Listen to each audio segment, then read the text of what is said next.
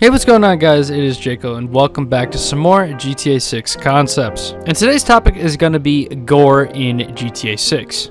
Of course, if you guys would like to check out any of the previous or future episodes of GTA 6 concepts where we discuss some things we'd love to see in GTA 6, I'll leave the full playlist down below in the description, as well as let me know some other concepts and topics you guys would like to talk about in the comments down below. Gore is one of those details that add so much to games, especially open world shooters, kind of like GTA. You look at a game like Watch Dogs 2 and there's like not even bullet holes that exist. There's no blood barely. You wonder why doing things you would normally do in GTA Online, you would do in Ubisoft games, is not nearly as satisfying. It's because, well, they lack details in Gore, and that's a huge detail nowadays. Red Dead 2, of course, you guys are already seeing it in the background gameplay, is what I would love to see in GTA 6, and even improved upon. If it were a carbon copy of Red Dead 2, I would be incredibly happy, but some improvements would also be ideal as well. The Red Dead 2 pump action shotgun, which you guys are seeing right now in the background gameplay, is one of my favorite weapons in Red Dead 2 because just how devastating it was up close. Not because it got kills easy, because it literally blew the limbs off of any enemy that was within 5 feet of you. It was ridiculously cool to not only just drop your enemies, but just see their head blow off was incredibly fun and satisfying as well. So I think at minimum, this is what GTA 6's Gore system should work. And of course, since there's going to be automatic weapons in GTA 6, like miniguns or high-powered LMGs, I would love to see more dismemberment details with those types of weapons as well, because it's really just explosives and the shotguns in Red Dead 2 that could really do the dismembering, as well as the Gatling gun, which you don't really get to use or even see very often. So something like a minigun in GTA 6 should be able to literally just shred through enemies. You should be able to see arms and legs just flail off. It sounds kind of crazy, I know, but it's a fun detail that I really love to see in Red Dead 2.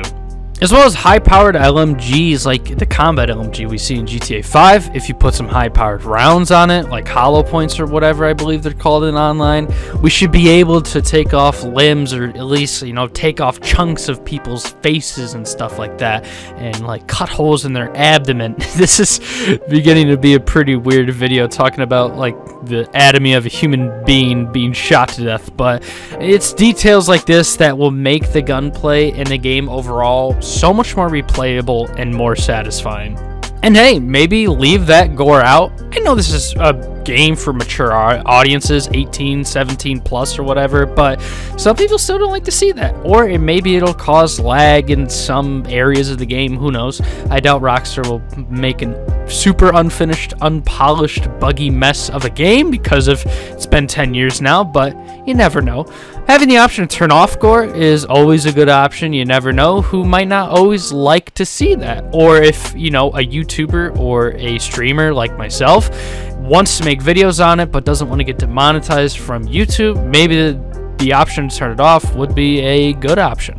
And another thing that could be cool, if there's like a sword or maybe a katana machete type of melee weapon in the game, a nice sharp blade, being able to cut limbs off for some cool execution animations would be amazing. I just want to go full on manhunt here and just let the Gore go crazy. It's 2023 now, so I think we're past that stage of like manhunt literally stopping the entire world and everyone freaking out about it. It's not nearly as controversial as it was 10 years ago, even 20 years ago.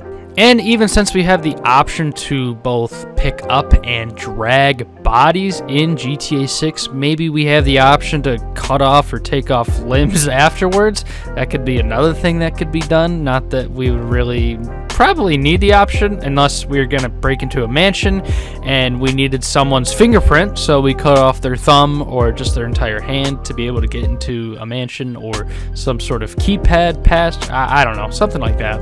Let me know what you guys think of Gore and whether or not it should be improved in GTA 6.